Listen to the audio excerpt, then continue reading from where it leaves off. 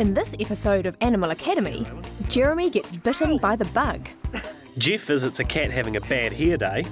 And we meet Lycia, who's devoted to chinchillas.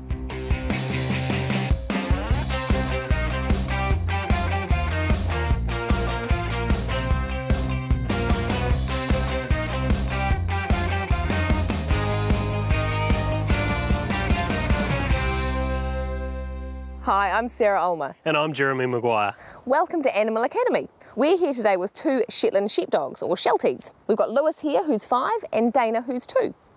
Now you might think they look like miniature lassies. That's because Lassie was a rough collie, and these guys, Shelties, have rough collie in their breeding heritage.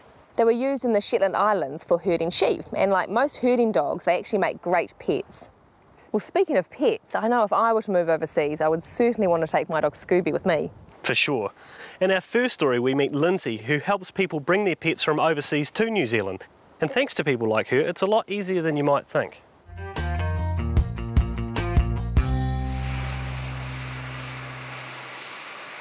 Every year, around 10,000 people move from overseas to make a new home in New Zealand. For many families moving abroad, one of their first concerns is can they bring their pets? New Zealand has strict biosecurity laws, so animals coming from certain countries have to go into quarantine. And that's where Lindsay Ward comes in. I'm from Canterbury Quarantine Services, and I've come down to Christchurch Airport today to pick up a little Maltese Terrier who's come all the way from Japan. Unless coming from Britain or Australia, all animals must go into quarantine for at least a month to make sure they are disease-free. Over a year, there are around 1,700 animals arriving in Christchurch.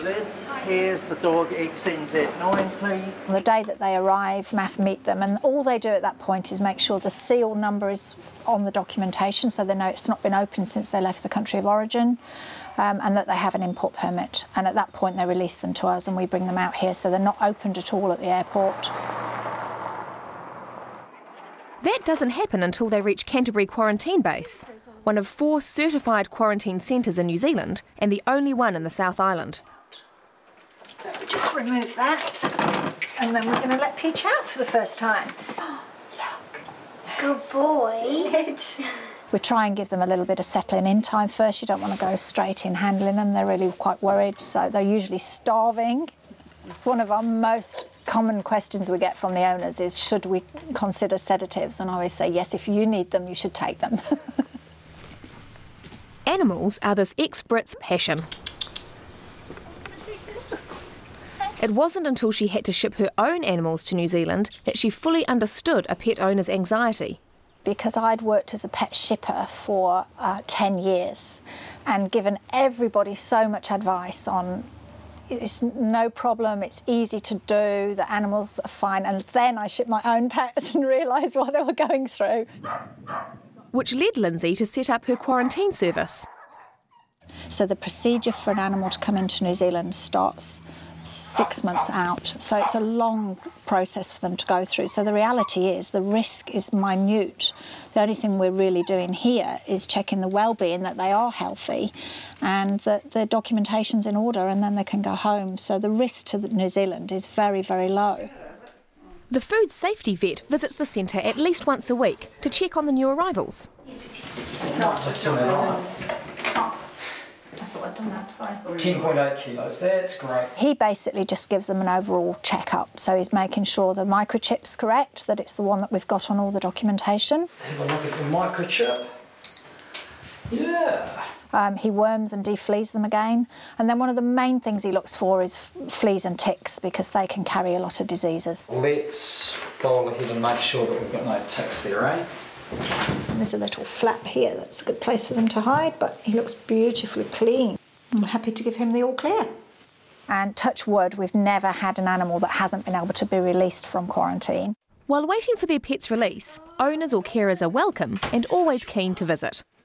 Stella has been in quarantine for 21 days. It's good to see you. Which means Jeremy can take her home in just 9 days. When I first came out here, I didn't have a car, so I actually rode my bike all the way out here each day so I could see little Stella here. And then, I recently got a car, so now I'm able to drive out here. So You know, you can visit 6 days a week, and I make it out here as much as I can.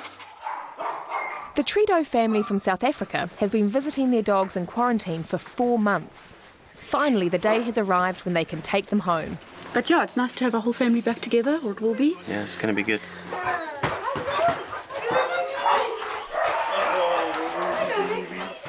I don't know who's more excited actually, us or them or the animals, but especially I think with dogs. And it's just bedlam basically. They just charge through and out the gate and owners being dragged.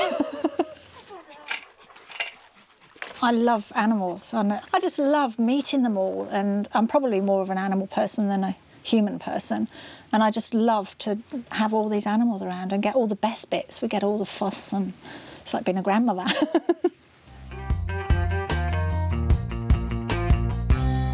It's great to see Lindsay and her team doing such a good job looking after people's pets until they get to go home.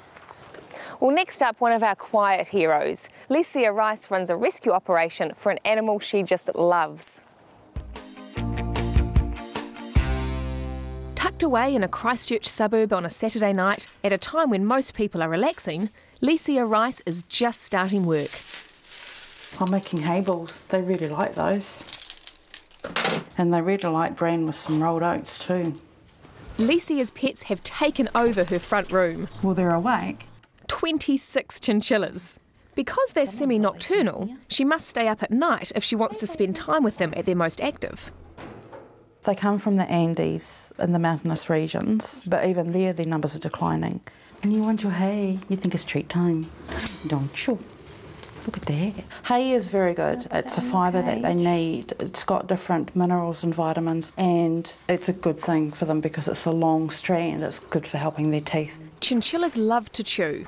Not only does it occupy them, it keeps their teeth trim, which grow up to 2 centimetres a year. And with choppers like these, it also discourages them chewing their own fur. One of the most common problems would be overgrown teeth, and unfortunately that's what Tansy had. Tansy was Lycia's first chinchilla. Tansy was like 18 months old when I had her put to sleep. Broke my heart. A relationship that inspired the formation of an official Chinchilla Rescue Trust 5 years ago. If they trust people to look after them, and if they don't have that, they've got no one. And, you know, if I see something that I know I can help with, I'll do it. This evening, 2 of Lycia's chinchillas are going to be adopted by Karen and Jason. Lycia carefully screens each adoptee to make sure the chinchillas are going to a suitable home. And like any adoption, there's paperwork to go through and sign. Do they live longer if they're neutered? No. Okay, so it's not like some animals that you should do it for their health? No, definitely not. I went on to Trade Me and asked questions about colour, sexes, what makes a good chinchilla pet. And someone came on and commented about tansies and said there's a rescue, which I was shocked. I wouldn't have thought that a relatively exotic pet needed a rescue. I would have thought people only bought them if they really wanted them. Well, thank you very, very much. Thank you. We'll be in touch. Thank you. Always hard when they go. Yeah, lots of love, lots of tears, lots of heartache, but lots of happy things. Really rewarding. There's another 24 hungry mouths still to feed and vet bills to pay. Lycia has found work that fits in with her pet's hours. I do cleaning work for a commercial cleaning company. It's really the only way I could do what I do. And it's good because it's only a couple of hours early from about like 4:30 that I'm not here. Lycia stays up into the small hours playing with her chinchillas. But when she goes to bed, she stays connected. I have a baby monitor around there in the other parts in my room, and if I hear them calling out, I'll come down and see what it is because they make different sounds for different things.